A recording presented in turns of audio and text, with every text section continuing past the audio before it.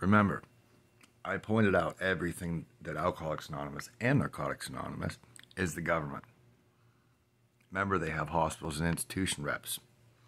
So these people that do the shootings, FBI, your job is to do a background check to see if they were gotten out by the H&I reps, or figure out if they went to meetings, because remember, I just shared and get out. They brainwash people. Remember, the government wants to take our guns. Why do you think that hospital and institution H&I reps go into jails and hospitals to get people out, to push their agenda, to go do stupid things so that they can say, well, these people are so bad because they're shooting people, you can't have guns. Wake up, everybody.